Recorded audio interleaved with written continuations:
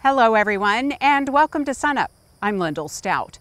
Flash drought continues to expand across Oklahoma, creating a number of challenges for livestock producers, including toxins in forage.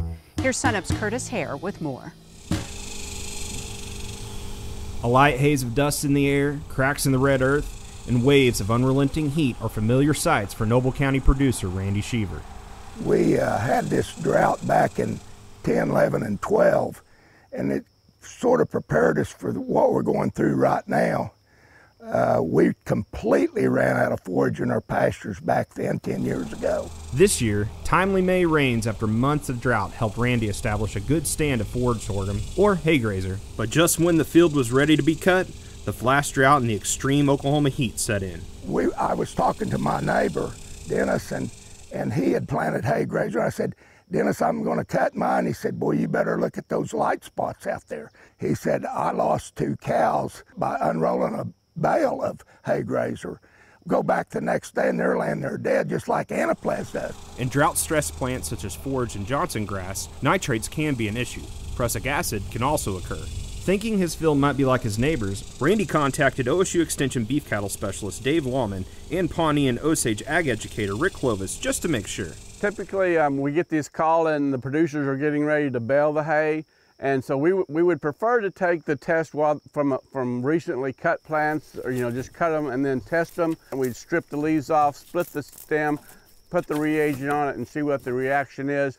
So this is a diphenylamine reagent, an acid, and it's very toxic, so it's not available to everybody. You need to go through your extension office to be able to do this test. Or if nitrates are present, it's going to show a blue to purple color change in the stem wherever we drop the reagent. The nice thing about the quick test, if you get a negative answer, in other words, it does not react to the reagent, there's low chance of getting a false negative. And what that means is that if you send it in to get the quantitative test, it's probably going to be really low. If the quick test is positive for nitrates, it doesn't mean that the forage is now useless.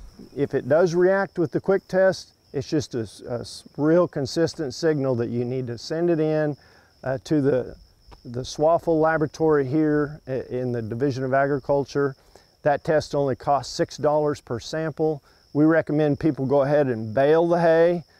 Take 1 or 2 cores from each bale out of about 20 bales scattered throughout the field. Mix it up in a bucket real good and send a sample. A few weeks ago, a number of producers lost cattle to prussic acid. And although prussic acid and nitrates are both harmful and even fatal for livestock, prussic acid will eventually go away once the plants are cut. But for nitrates, it's nowhere near that simple. Once it's cut, generally speaking in a hay crop, it's there. Now, one way that may be an option for a few producers is to put it up as silage, because the fermentation process in a silo reduces the nitrate concentration by somewhere around 20, 30, even up to 50%. The quick test did show presence of nitrates in plants from one of Randy's other fields. But for this hay here, it's looking like he'll have some forage for his cows this winter, though he's still planning to test once it's baled, just to make sure. What that means for me, I don't wake up at night about this much hay that I need. I think it's going to be okay. So many people don't have the option. I'm very fortunate to have a little bit of land that it was fallow here, that I could plant this. Most cattlemen don't have that opportunity. When they're out, they're out. And if there's none for sale, or if you have to drive so far with the prices of everything, you might as well load your cattle up. Mother Nature, I guess my final statement, Mother Nature's always in charge. And we're all at her mercy in this hot Oklahoma summer. In Noble County, I'm Curtis Hare.